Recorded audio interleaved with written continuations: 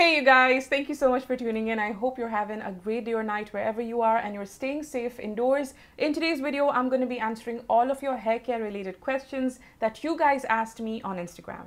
Now, I haven't done a YouTube video on hair care in really long, you guys. Oh my god, it's been a while. And that's why I put up a story on Instagram asking you all to drop in all of your questions so that I could answer all of them in one single video. Now, if you're new here, hi, my name's Preiti. I'm India's first cruelty-free beauty blogger. I talk about all things cruelty-free, which means products that are not tested on animals. And I also cover vegan beauty and lifestyle tips. Now, if this is the kind of content that you resonate with, then please subscribe to my YouTube channel. Hit that notification bell so that you're notified every time I put up a video, and continue watching today's video. Now, when I put up the story, I honestly did not anticipate the kind of response I got. I got so many questions from all of you, so I'm really happy about that. This way I can answer more questions and clarify more doubts on hair care for all of you.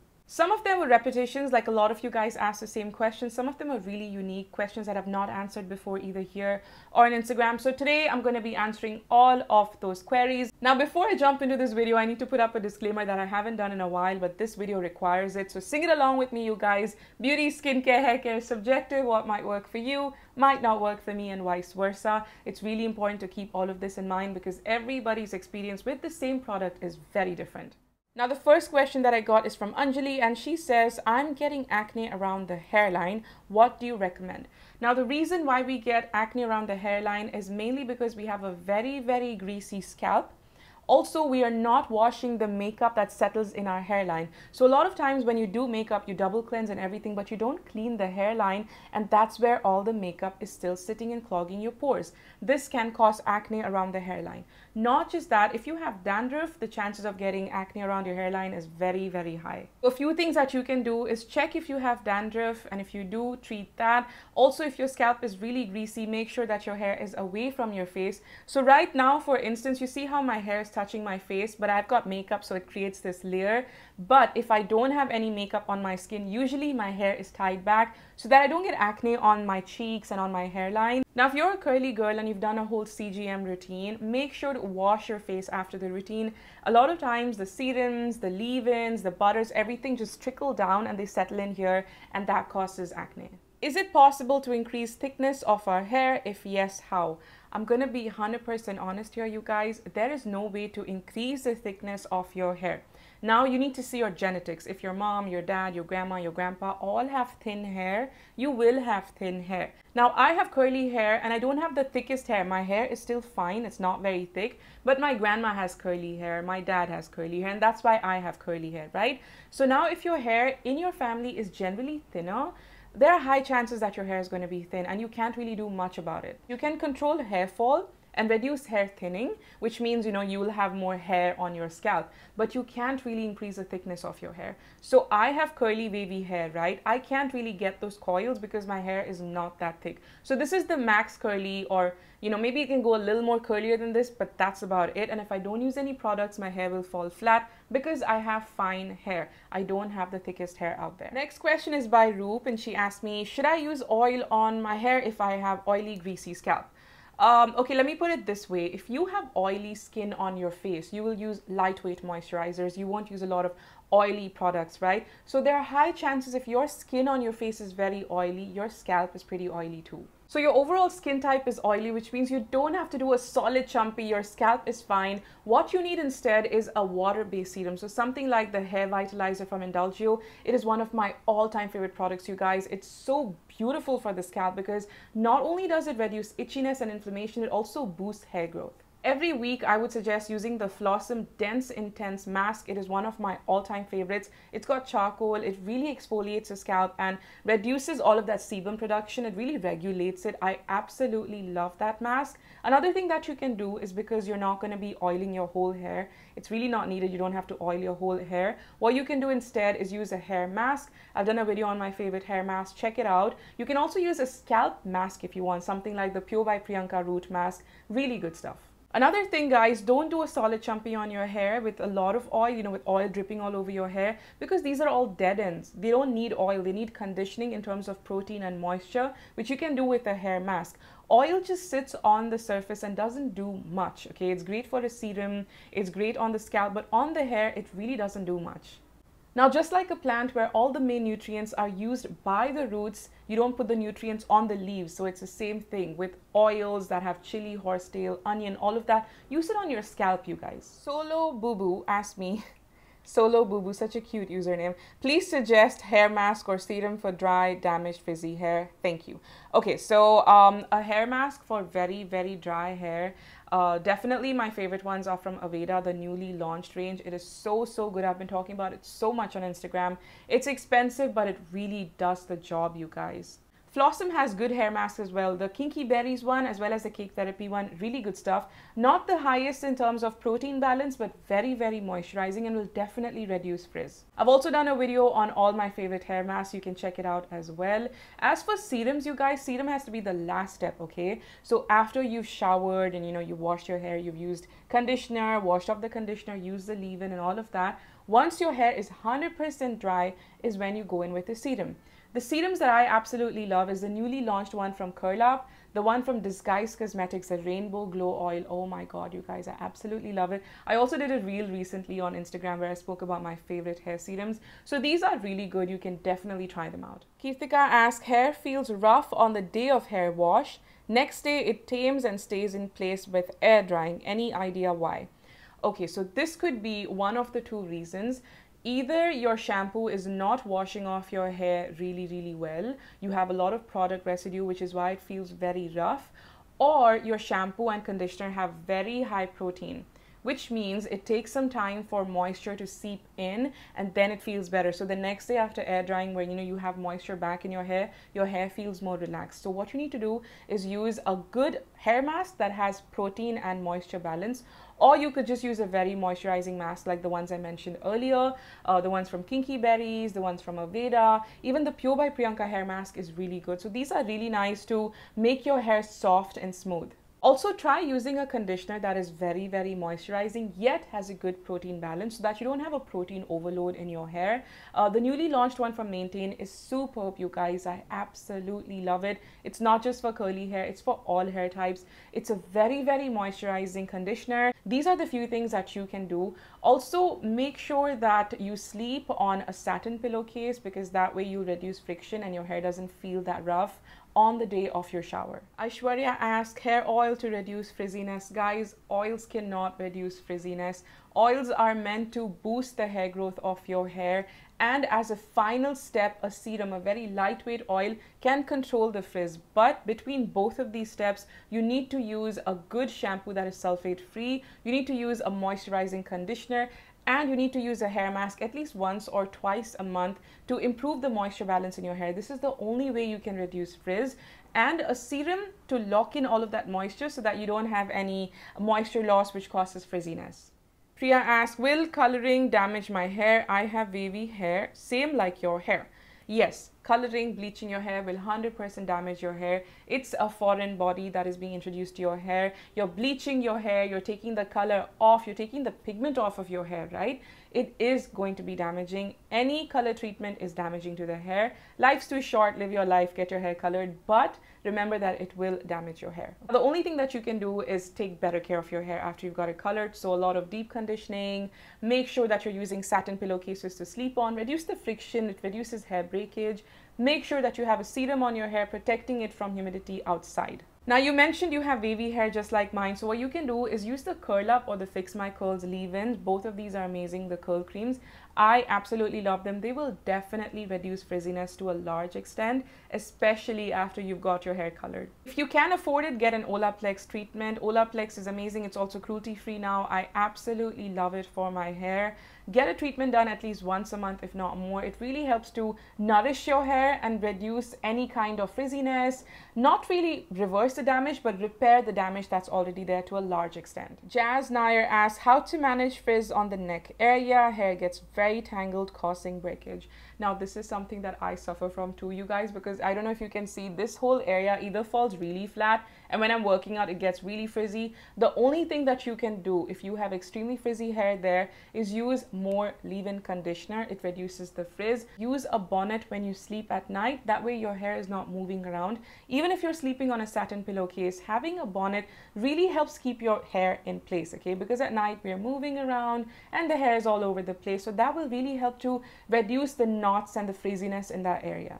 Another thing that I do when I notice that the frizz is too much, I actually just wash that area just with water, and then I go in with my leave-in again and with my gel again. Sometimes I don't even need a gel because there's a lot of residue of gel already from before, and I style that section again. This prevents severe frizziness and knots, so maybe you can try this out as well. What to do if my hair falls flat because of using sulfate-free shampoos?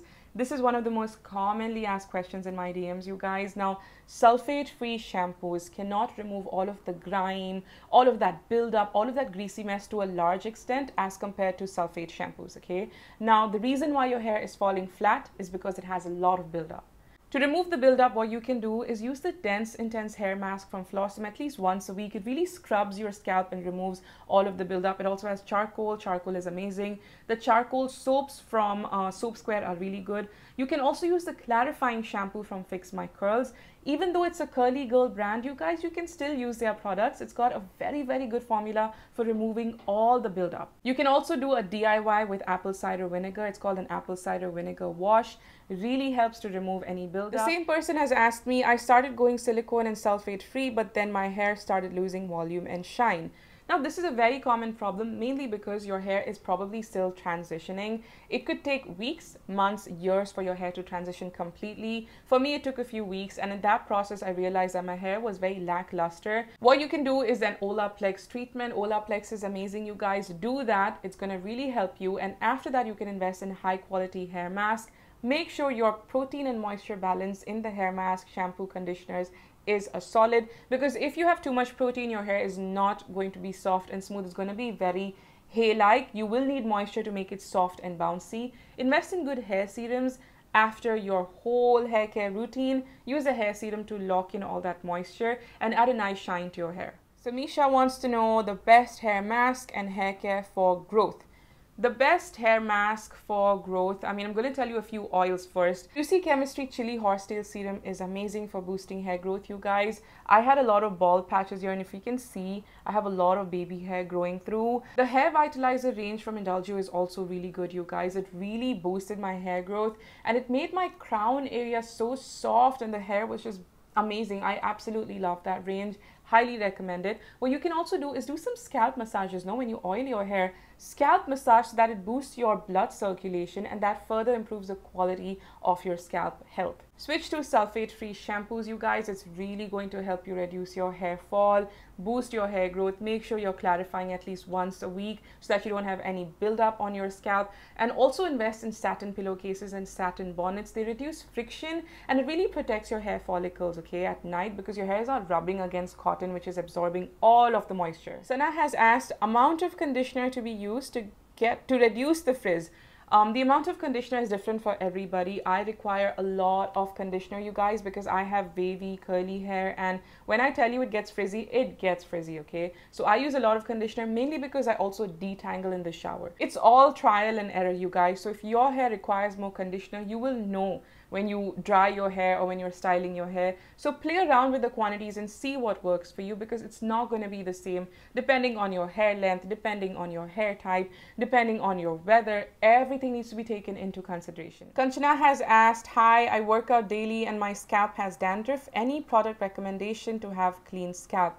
For dandruff, you guys, I would recommend using the hair mask from Juicy Chemistry. I absolutely love it. It reduces itchiness as well. Make sure you use the Dense Intense Flossum hair mask for exfoliating your scalp. Make sure that you're washing your hair at least twice or thrice a week and not more than that, because the more you wash your hair, the more flaky, the more dandruffy, the more oily it's going to get. It just ruins the pH balance of your scalp. If you are not drying out your scalp after workout, you can actually make your dandruff worse. It's just going to be stinky, sweaty, smelly, and all of that. We don't want that. So dry your scalp after workout. Make sure that you're de-stressing yourself from time to time and eating healthy food, because junk food can actually make your scalp health really bad, your skin health, everything pretty bad. How do you revive your curly hair after straightening it? Does it not damage your hair? I don't straighten my hair very often. I actually straighten it just once or twice a month, and that's about it. And usually it's not even with a straightener, it's just blow dried because I have wavy hair and it's very easy to blow dry them and just like straighten them out. If you have tight coils, then it could be a little bit of an issue, but because I have wavy hair, it just springs back to life very fast. Not gonna lie though, every time I've either blow dried or straightened my hair, it takes me a good 2 to 3 washes to get the curl pattern back.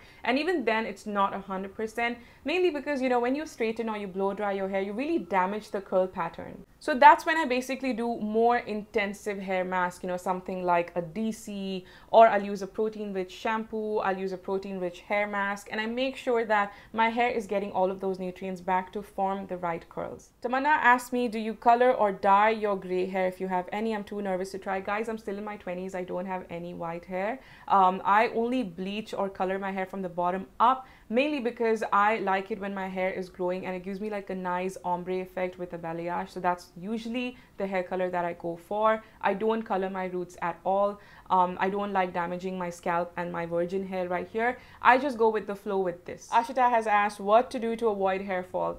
Honestly, don't stress too much. I know it's easier said than done, but excessive stress causes hair fall, and that's one of the biggest factors that contributes to hair fall.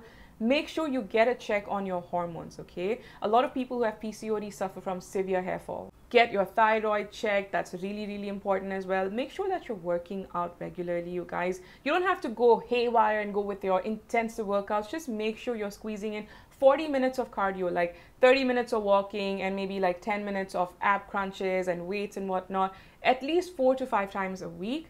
Make sure that you're eating protein-rich food that has biotin, keratin, protein, very important. So the supplements that I take are from Chic Nutrix, the biotin supplements, really, really good. Those are the only supplements that I've been taking for my hair. And also I follow a very protein-rich diet. Even though I'm vegan, I have a very hardcore protein-rich diet. Along with that, it's also important to use sulfate-free shampoos because they significantly reduce your hair fall, you guys. Make sure that you're nourishing your scalp. Use the right oils, you know, the oils from Shesha, the Neeli Bringadi is really nice. The Juicy Chemistry Chili Horsetail Serum is so nice. Their hair masks are amazing. You can also use the Hair Growth Vitalizer from Indulgio. These are very good products to boost the health of your scalp as well as the virgin hair that's been growing out. The Sampurna oil and the onion hair oil from Pure by Priyanka is really good. Again, you don't have to buy all of these, just buy 1 or 2 of them and you're good to go. The next question is how to prevent split ends. Now, believe it or not, this is one of the most commonly asked questions along with frizzy hair care.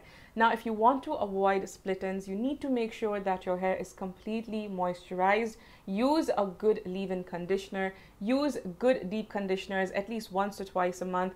Make sure you're using a serum that protects your hair, that coats your hair. I've spoken about serums so much on Instagram as well as here, even in this video in the last few minutes. Try using good serums. They will really prevent your hair from getting frizzy. Now, the reason why we get split ends is mainly because your hair is not very nourished. It's very dry, it's frizzy, and now it's just cracking up, cracking open.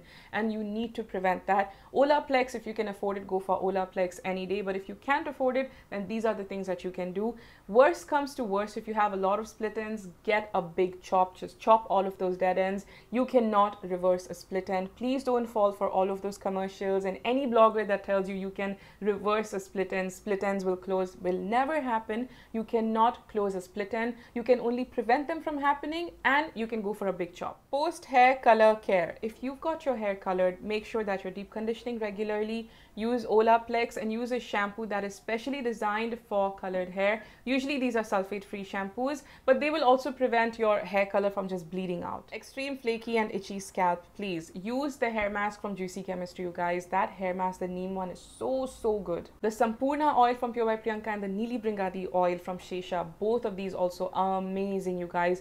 They have reduced itchiness on my scalp like no other. Anti-dandruff shampoo from Vilva, really good stuff. Anti-dandruff shampoo bar from Soap Square, really good stuff as well. Permanent solution for flaky, dry scalp, honey, there's nothing permanent. You will need to keep a check on your diet. You will need to experiment with different products. It really helps to improve your scalp health and the quality of your hair. You will need to invest in good quality hair masks regularly, and you will have to keep a check on your hormones, on your thyroid. You will need to also work out on time and keep your nutrition intact. Is there any remedy to regrow lost hair? Honestly, you guys, there are so many remedies, but every single person's body is different. So for me, for example, I didn't have to go through any laser or PRP treatments. I just used chili horsetail serum and the hair revitalizer from Indulgio.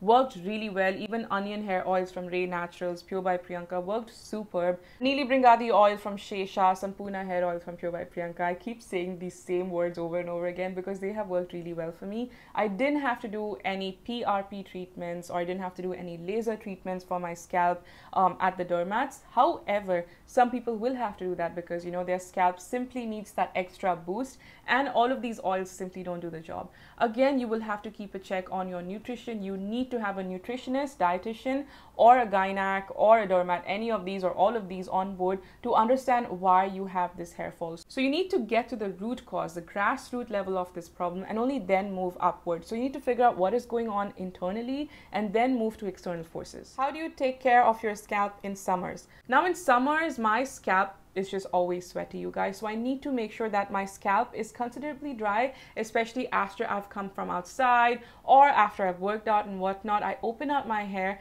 and make sure it's completely dried before I can tie it up again. This way my hair is not stinky, it's not just wet and all grimy and whatnot. That really helps. I also use a lot of rose water on my scalp to just calm down any inflammation. I use aloe gel in my hair mask to calm any inflammation again. I don't leave aloe gel overnight because it's very cold and I've got sinusitis, so it can give me a really bad migraine, but it's really good for reducing any sort of inflammation. I also increase the number of times I wash my hair. So when it's not summers, I wash my hair once every 4 days, but in summers I wash it every 2 or 3 days, mainly because it can get really grimy and really oily. I also make it a point to cleanse my scalp and hair really well with an apple cider vinegar wash or with a clarifying shampoo.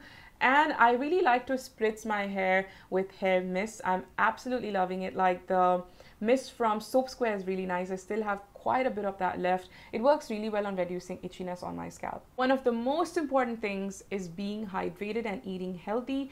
I reduce my junk food intake drastically in summers, you guys, because it's so hot and my body just can't digest it. So it's usually fresh fruits and fresh vegetables and smoothies and salad bowls and all of that. My hair feels so dehydrated, suggest something for it to revive. Honestly, if your hair has said, "Bye girl, I'm out," you will need to do an Olaplex treatment, because if your hair has given up on you and you've put her through a lot, you will need to do an Olaplex treatment. It revives your hair like no other. And make sure that you're masking regularly. Use good hair masks. I've already spoken about a lot of them in my YouTube video, but please invest in good quality shampoos, conditioners, leave-ins and serums. I've spoken about all of these on my YouTube channel. I'm going to leave a link to all of those videos in the description below. And that's it, you guys. I really hope you enjoyed watching this video. If you did, please hit that like button. I tried to answer as many questions as I possibly could. Majority of the questions, as you would have noticed, were around dry hair, frizzy hair, hair fall, split ends, and these are questions that every single person has asked me whenever I have put up any Q&A. I really hope this is helpful for you all. These tips will not just help curly, wavy hair, but also straight hair, normal hair types. This is going to be very useful to every single person. I didn't want to do a PR unboxing or a skincare or hair care routine. I just wanted to sit here and answer all of your questions, just like a chit chat of some sorts. I really hope you enjoyed watching this. I'm going to take your leave now, you guys. But before I go, don't forget to subscribe to my YouTube channel and check out my previous videos right here. I will catch you all later. Till then, take care of yourself and your hair. Bye.